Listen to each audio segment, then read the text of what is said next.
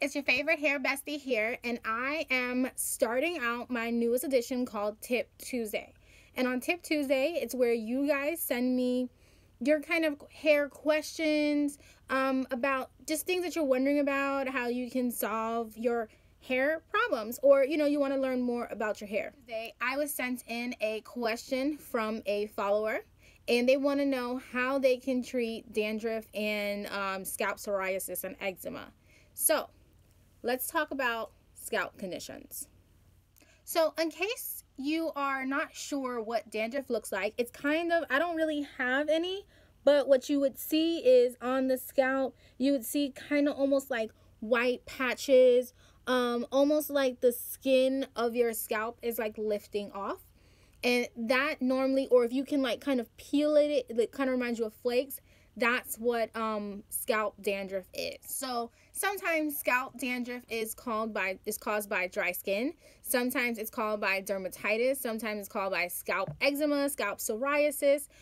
Sometimes it's sensitivity to hair products. You're using something that's a little bit too strong for your head, or even sometimes it happens for no reason at all. But one thing that you should know is that dandruff does not go hand in hand with poor hygiene. Just because you have dandruff, that doesn't mean you don't know how to take care of your hair. That doesn't mean that you don't clean yourself or you're not cleanly enough. It's all about a scalp condition and about if your scalp is too dry or if your scalp is too oily.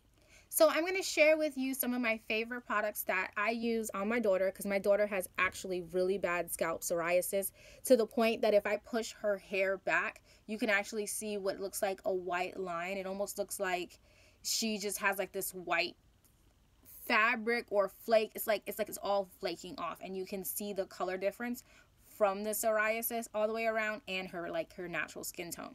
So some of the products that I like to use on her head that I've noticed have made a huge difference are is a product from Lush Cosmetics. They make just about all of their products by hand. It's all natural, organic, most of it vegan, gluten-free. And they make really fresh products. So they have this one product called the Superbalm. It comes in a little tiny container. It has really great ingredients in it like lavender oil, chamomile, extra virgin olive oil. It's a 1.5 ounce, so about this big, and it ranges from $25. Now, $25 is a little bit pricey, but to be honest with you, it works so well that I don't even question the price, because I know that she gets very self-conscious about her scalp. From that 1.5 ounce, I've been able to get about 3 uses out of it. So when you break it down by 3 uses, that's not that bad. And what you do is you open up the container. It's a green paste almost that has a little bit of a grit, and you take it on wash day before you wash your hair. And what you're going to do is you're going to grab a comb, and you kind of want to section the hair, work on the scalp, and like kind of jiggle the dandruff free and get as much off your scalp as you possibly can. And then you're going to take that Superbalm, you're going to take a little bit out, you're going to rub it on your scalp, and you're going to feel it has a little bit of a grit. You're going to put that all over your head and let it sit on for about 10 minutes. Then you're going to go in with your shampoo and follow it up and take it out. In terms of shampoo, Lush has what they call the Soak and Float. It's what you follow the Superbalm with. It's a shampoo bar. Looks just like this. I usually get the tin that they sell. It's a couple bucks extra because the tin will keep it from melting in my shower. It's a soothing bar, so it's really good for those that have irritated scalp. It's got cedarwood, rose oil in it, and marigold petals, which essentially the marigold and the cedarwood is what you're seeing here, is that texture in there.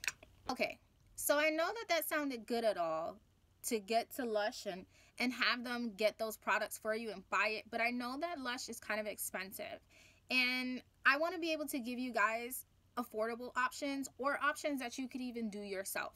So I'm going to give you a really quick DIY scalp treatment that you can make at home that you can use to treat your scalp that's just as effective as the Lush one without the really high. So first thing you're going to need, coconut oil. Make sure you get cold press. I usually get cold pressed coconut oil from Trader Joe's, Sprouts. Just the cold press, that means you're getting all of the nutrients and the vitamins in it. So you're going to need 2 cups of coconut oil. Preferably melt it down because it'll make everything work a lot quicker if you melt it down first. So melt this down. You want to put 2 cups, like 2 big cups, and not cups like a mug cup, but like actual like serving measuring spoon cups. So you want to take 2 cups of the coconut oil, and again, it's kind of cold here, so it's in that solid form. Put it in a bowl, a microwavable bowl. Put it in the microwave for about 30 seconds, and then stir it and help it melt down. So you're putting in 2 cups of the coconut oil. Then the next thing you're going to do is you're going to put in 2 tablespoons of avocado oil. Avocado is very, very moisturizing, and it helps seal in some of this moisture in your scalp. Next thing you want to use is you want to use argan oil, and these are just kind of like my favorite avocado and argan oil, but you don't have to use these particular ones. I got most of them on Amazon. Amazon has a lot of really good essential oils that you can buy. Then you're going to follow it up with some argan oil. Again, we're going to do 2 teaspoons of argan oil. Then after that, you're going to do half a teaspoon of peppermint oil and half a teaspoon of lemongrass. So the lemongrass is an antifungal, so it's going to help treat that dandruff on your scalp. And peppermint is going to get that tingling, so it's going to get that blood flow in your scalp, and it's going to help lift all that dirt and debris off your scalp.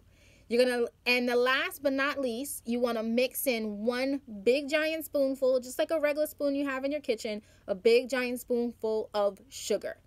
You can use white sugar or you can use brown sugar, whatever you have in your house, as long as it has that grit to it. So what I mean is, don't use powdered sugar.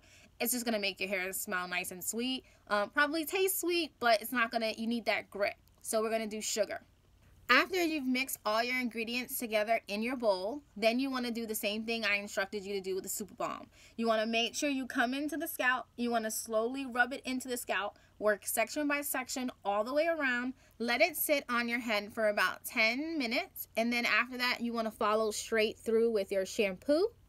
And then follow up again with your conditioner, or if you're deep conditioning that. Okay, so let's talk about this. Why does this work?